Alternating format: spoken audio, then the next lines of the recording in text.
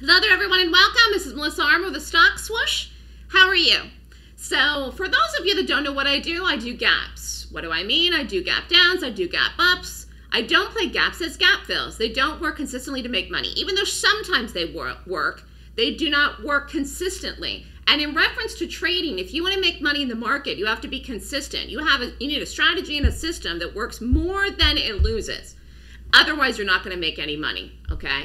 So let's take a look at AA. I found this very, very late yesterday. Let me pull up the daily here first. It was a nice move. Didn't called a day trade in this. Again, it was late.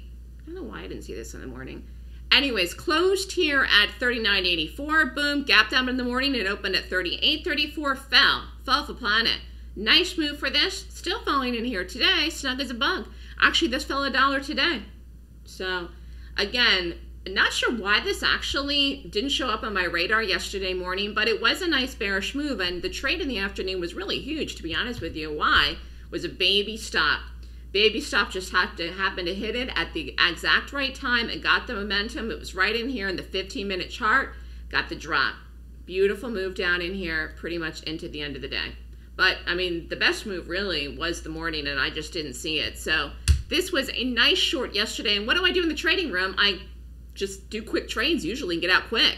But this was one of the ones yesterday that pretty much closed almost near the lows and fell all day and had a big target. So you could do late afternoon trades if you feel so inclined. I usually like to do the quick ones and out, but this worked very nicely yesterday, and it's even falling today too. We'll see what tomorrow brings. Last day of the week. Again, getting into next week. And then all of a sudden it's Memorial Day. It is hard to believe this year is going so fast already.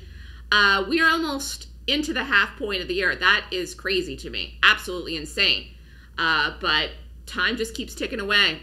We'll see what happens tomorrow. Good luck, everyone. If you're interested in learning my method in the Golden Gap course, email me, Melissa, at thestockswoosh.com. Have a great day.